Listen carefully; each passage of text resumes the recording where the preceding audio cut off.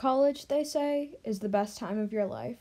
It's when you get your first taste of real freedom and are introduced to a whole new set of people. The main goal of college, most would say, is to get a degree and graduate with a good job. One of the most rewarding parts of it, however, is the opportunity to become part of a close-knit community that supports you and helps you reach your goals. The COVID-19 pandemic has had profound effects on students' mental health for a plethora of reasons. An obvious one, however, is the loss of that precious sense of community that we had previously taken for granted. In this era of face masks and social distancing, it's been harder than ever to maintain friendships and forge new connections. Active Minds, a nonprofit mental health advocacy organization, collected data on students' mental health changes during the pandemic.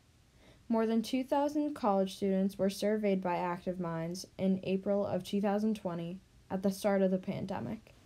Through the surveys, Active Minds found that 1 in 5 of college students say that their mental health has significantly worsened under COVID-19, and that a whopping 80% of college students report that it has negatively impacted their mental state.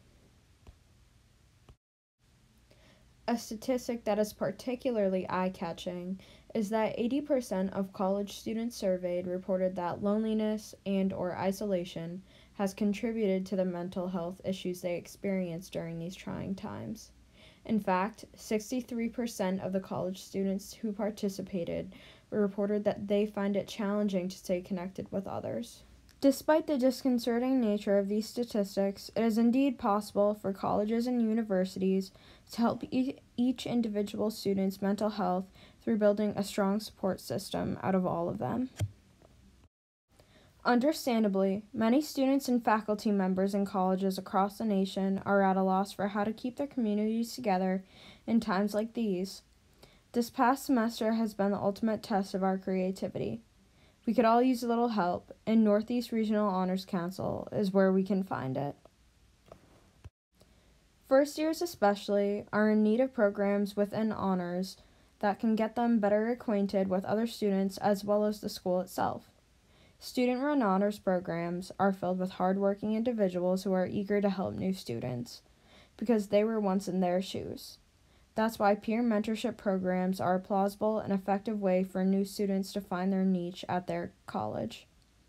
Peer mentorship can be done one-on-one or in groups with multiple mentees assigned to one or a few older mentors. Mentees and mentors can be assigned however the school intends, by major, year of graduation, interests, etc. It also may be helpful for students to fill out questionnaires or forms to see who would be best fit to mentor them.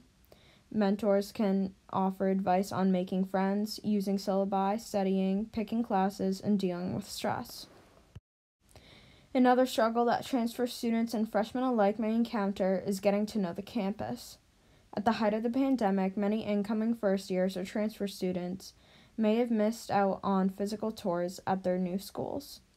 As a consequence, move-in day may be the first time on campus for many of them. For students who have not yet visited, virtual tours through online college portals are convenient, but do not live up to the regular in-person student-directed tour.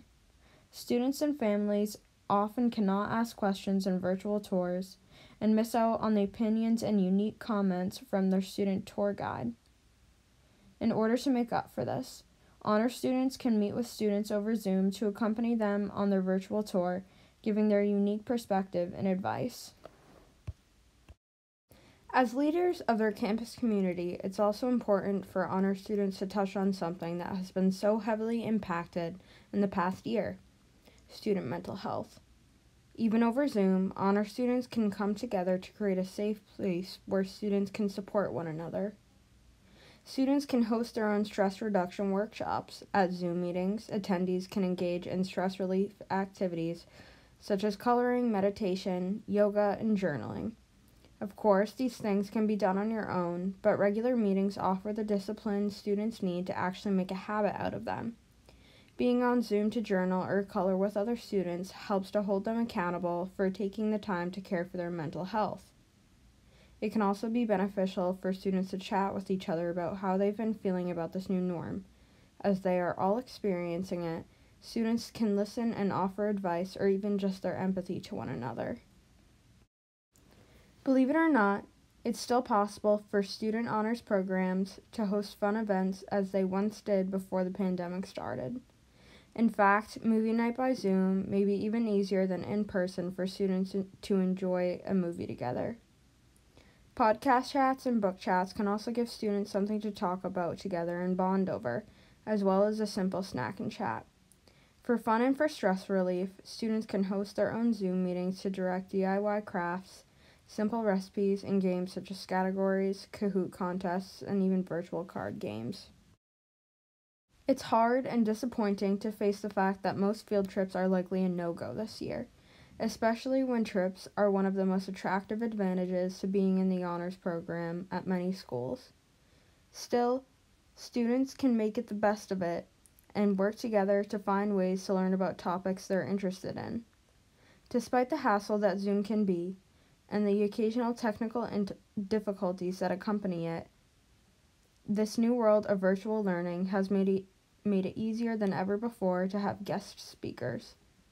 Inviting guest speakers is something for student honors programs to consider in these trying times, as it involves no traveling, and the speakers themselves may even have a little more time on their hands these days. With everything going on in the world, there's plenty for guest speakers or even student speakers to talk about. These topics include, but are not limited to, racial injustice, gender injustice, classism, ableism, and pandemic-related issues. Honors can also offer services like tutoring, organizational or study skill workshops, and peer review opportunities when students need an extra hand. In addition to peer mentoring that was mentioned earlier, tutoring services within honors-run student programs can greatly benefit those who are struggling to stay on task these days or need help in a certain class. Fortunately, Zoom features such as screen sharing have made this a lot easier. In such challenging times, there are plenty of places and institutions in need of financial, material, and emotional support. Frontline workers such as healthcare employees risk their lives routinely to protect the community and care for those who have already fallen ill. So many people struggling are due to the events of the past year, but where do we start? When considering what organization to involve your honors program in, consider its relevance to the students. It makes much more sense to make cards for the hospital down the street than for a healthcare center in a different state. It's important to choose institutions and places to donate that align with students' values. The COVID-19 pandemic will be a defining time of all of our lives. It has affected all of us, whether it be socially, educationally, or health-related. We have had to make serious accommodations in order to continue our education in such difficult circumstances. However, this virus is just a speed bump, not a roadblock. Like the strong honor students and staff that we are, we will continue to succeed academically and in all other aspects by adapting to these strange changes and forging a college community stronger than ever before.